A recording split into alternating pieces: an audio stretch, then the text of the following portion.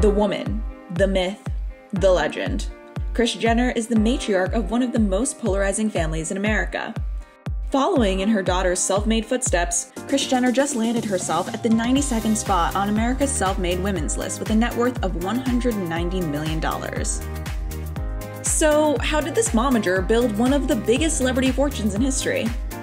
Jenner comes from a long line of entrepreneurial women. Her mother and grandmother owned candle shops in La Jolla, California, where Jenner started helping out at age 10. By 13, she earned her first paycheck working in the family store, creating candles and wrapping orders. She did this for a few more years, taking on a second job at a local donut shop, reporting to work at 5 a.m., and scraping up donut glaze from the floor. Kris then worked as a United Airlines flight attendant and began dating lawyer Robert Kardashian, who she had met several years back when she was still in high school. They eventually got married and Kris retired from that job following their honeymoon. 9 months, 2 weeks, and 2 days after their wedding, Kourtney Kardashian was born.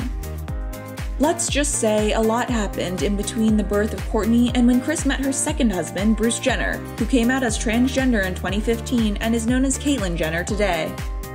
Once they tied the knot, Kris's entrepreneurial spirit kicked into high gear.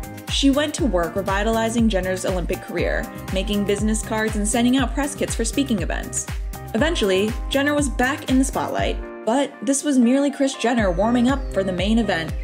You know what they say. On October 4th, 2007, the world was introduced to the Kardashian-Jenner family on E's Keeping Up with the Kardashians. Since then, the show has led to a dozen spin-offs following the rise of the members of the family. All of the Kardashian-Jenners are top-tier influencers and can earn up to $500,000 for a sponsored social media post.